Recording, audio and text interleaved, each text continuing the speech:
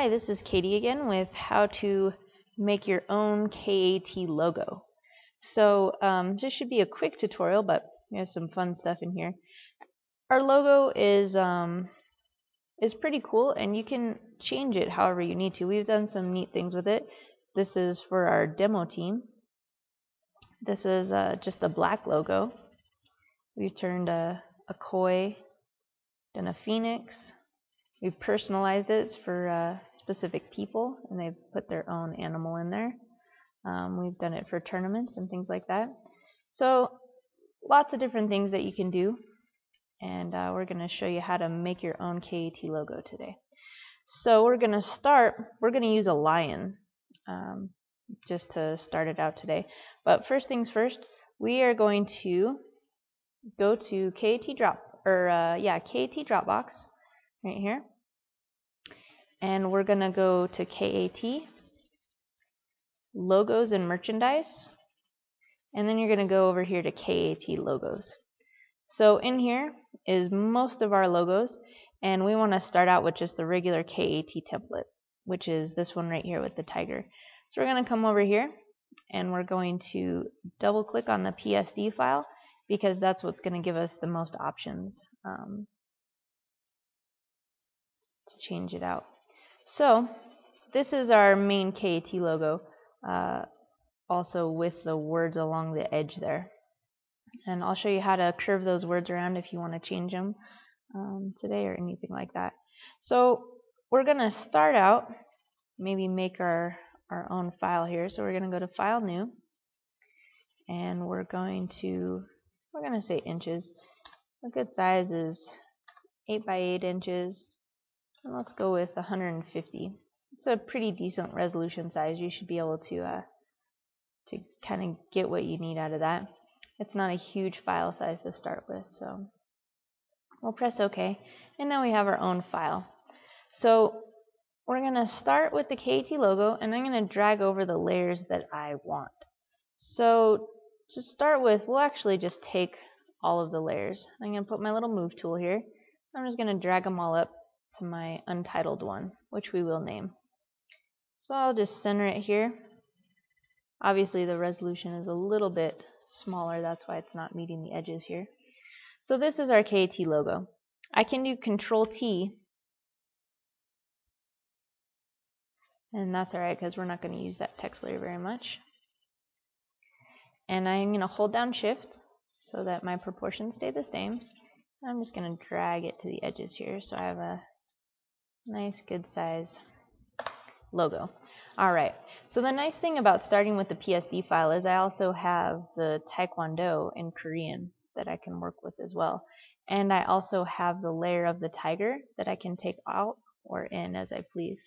So because we're going to make our own, we're going to take the tiger layer out. And for right now, I'm also going to take the Korean Academy of Taekwondo out. So I'm just going to delete those layers. And I'll delete the tiger layer. So now we have the Taekwondo in Korean, which is right here, Taekwondo. I have a complete image, but I don't really need that one, so we'll delete that. And then I have the Chrome Mountain, which is kind of the backbone to our logo here. So basically what you have to do is you have to decide what you want in the center of your logo. A lot of times it's an animal, right? And I can't stress enough that if you are going to put an image in here, you either have to create it yourself, either drawing it, creating it in Photoshop, or you take your own picture. So that way you don't have licensing issues with someone else's image. Or you can go to the public domain and get images that way. So I like this site here. It's called publicdomainpictures.net. And you can find all sorts of pictures in here for free. And they're in the public domain, so they're released to the public. And they're yours to use. So I just looked up lion, and there are all sorts of different pictures up here. These ones you have to pay for, right? But we're going to look in these ones that we don't have to pay for. And I like this one. So I'm going to take a look at it and see if I really like it. There's a nice female lion. I actually have downloaded a lot of Peter's pictures. It says if you like it, you can buy him a cup of coffee. If you like to support him, you can pay him $1 through PayPal or what have you. Now you don't want to go to this premium download because that's something, again, you have to pay for. So what you want to do is go to this little plus sign here and just say look at the photo closer. Make sure it's what you want. So it's going to blow it up nice and big. That's a good enough size for me. So again, I don't go to premium download, I just go to download this picture. Click on that. This will pop up and I'm just want to say open with Adobe Photoshop. I click OK and it's going to pop up in Photoshop. I've already done that for the sake of this because my computer was slower earlier. So here's that picture. It just pops right up. So I'm going to go Alt and zoom in with my mouse right there. And I have a nice picture of her face. So instead of using the quick selection tool, because everything is a very similar tone, I might have a difficult time picking up what I want. See, it kind of goes all over the place. I'll do it a little bit, but mostly I'm gonna grab it with my, oh, didn't do too bad. What I really want to do is use my little polygon lasso tool here. Remember, if you can't see it right here, if for some reason it's on lasso tool, just right click, scroll down, polygon lasso tool. Now to add to my selection, I'm going to hold down shift and I'm going to start my selection. You can let go of shift once you do that. I'm going to scroll in on her ears here. I don't really need the tufts of hair. I'll leave that out. I'll finish that, press enter. Now to get rid of this little part of the selection, I hold Alt, and as you see, a little minus sign comes up on my polygon tool. And I'm going to get rid of the part that's not her. There we go. This part looks good. I think I'll get rid of this little tuft because I don't really want that in my picture. You can choose to spend as much time or as little time on the selection as you like. If I wanted to, I could go in and select every one of these whiskers, but that would take too long for the sake of this tutorial, so I'm not going to. And I'll just take out some of these little furs and I'll make her chin nice and round. Remember, you have to close up whatever selection you do with the polygon lasso. So if you're subtracting, you want to go to the outside. If you're adding, you can then close it up towards the inside. So I'm just going to get her right here so we just have her head selected. Alright, now to see how this looks and to refine it a little bit, I'm going to go up here and do Refine Edge. And as you can see, she's kind of fuzzy on the outside, and that's because I have it feathered a lot. So I'm going to have it feathered and smooth. So I can see it's a pretty good selection of her. And I can always take this part out too, this little part of her back, which I think I'm going to do. So I have my lasso tool, and I'm just going to go around her face here. So we just have a nice lion face. Alright, there we go. Let's see how that looks. There we go, nice lion face.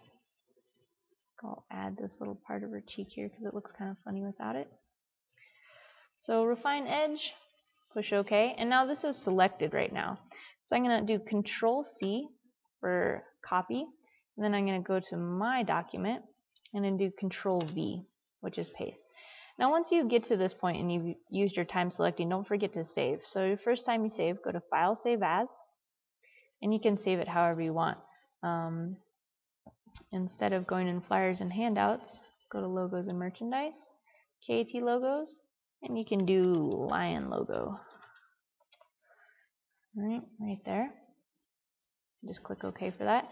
So now my lion head is smaller than the others just due to the quality of the photo. So I'm going to do Control T. I'm going to hold down Shift to keep the proportions. And I'm going to get her nice and big. Right there. I'm going to put her right up about there. That seems pretty good. I'm going to press Enter. Now I have my nice lion head. Now as you can see, right now the Taekwondo are all in front of her face, and that's where they are in this layers category right here. If I put her above them, then obviously it would block those ones out, but I kind of like them being in front of her, so I'm going to scroll her down again. So here's our tiger's face, and we have the Taekwondo. Now the cool thing is we can change the Chrome Mountain very easily, so I'm going to make it so we don't see those. They're still in our Photoshop document, but they're just not seen right now. I'm going to go to my Chrome Mountain. And I'm going to do something called Control U is the shortcut to the hue and saturation. And this is going to change the color and the saturation of my mountain. So that's how we change the color there. So I'm going to change it this way. With our lion, it might be cool to have these nice yellow tones. I'll put her in there and see how they are. So we'll have a nice orange one. To saturate, you can change it here if you like it a little bit lighter. This will affect the lightness and darkness of the chrome mountain part as well. So I kind of like it there. If I press OK, it automatically changes my chrome mountains here. If I don't want to permanently change it, I'll trash that from my history. And I have my adjustments layer right here that will not permanently change any of the layers unless I merge them. So this hue and saturation layer is right here. It brings up an extra layer, but it does the same thing that I just did right here, but it makes it much easier to change later on. So let's see. I like it right about there. And I'll saturate it a little more. And I can always toggle this on and off, and it will only affect the layers directly below it. So I want to put that right above my chrome mountains there. Now I'm going to put my lion back on and see if it's the right tone. So it looks pretty cool with her. I can see if it looks better if I have it green or purple or dark blue or anything like that, if I wanted a yellow lion head or a yellow tone to my logo. But I kind of like it. I kind of like it right where we had it. So I'll leave it there. And now I'm gonna add the Taekwondo part. So with this lion head too, you have the option to fade it or blend it. So to fade the lion head, first of all, if you want to name it, you double click on the letters here, name it lion, press enter. If you want to blend it, go over to this blue part here, not on the letters, and you have your little blending options. Now if you just want to fade it back a little bit, you can just fade it into the logo. So we'll fade and you can see the layer directly behind it. If you don't want to fade it, you have different options like beveling it so it looks, you know, like kind of made it that way. You can overlay a color and only have the actual silhouette of her. You could put an outline around her, which is stroke. You touch the stroke and you can make it bigger like Mickey Mouse or smaller as you choose. And you can also change the color right here. I don't really want to do any of those. So I'm going to not do any of those, so I'll push cancel right now. The other option we have is this little scroll down button right here. And these are your blending options. Right now it always starts on normal, but you can do something like color burn. And you just play around with these. These are really cool. On the current KAT logo, the tiger, I believe, is on color burn. We have linear burn. You can do all sorts of cool things with the blending options.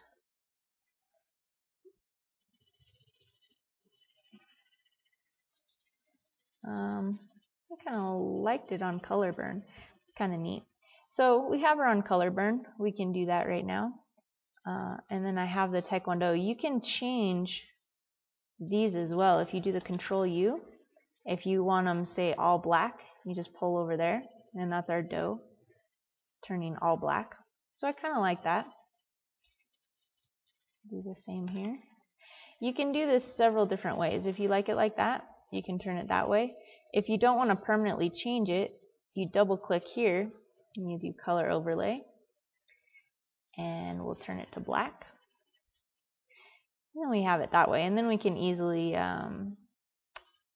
bevel and emboss it if we'd like. You can change whether you wanted a hard bevel, a soft bezel, how deep it looks, things like that. So if you like it like that, you can do that. You can copy layer style, and you can paste it to each of these so you don't have to keep doing it. It'll automatically change them. There we go. All right. Now to add your own custom text, we have our text tool here. And let's start it off in black. So we start with it black, and let's just say, I want it to say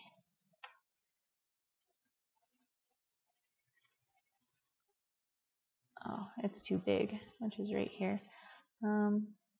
Let's do 36. There we go. Let's do Katie's K-A-T.